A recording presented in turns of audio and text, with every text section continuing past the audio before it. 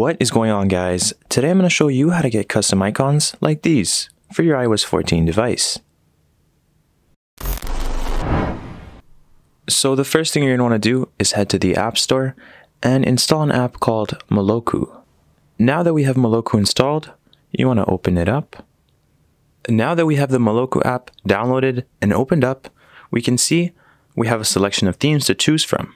Today, we're going to be choosing from the iOS 6 Classic themes. We're going to hit Get, and we're going to scroll down.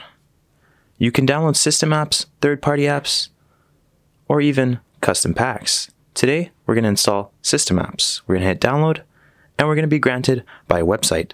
We're going to want to click Allow, and the profile downloads. Next up, you want to head over to Settings. We're going to click on Settings, and we're going to go to Profile Downloaded.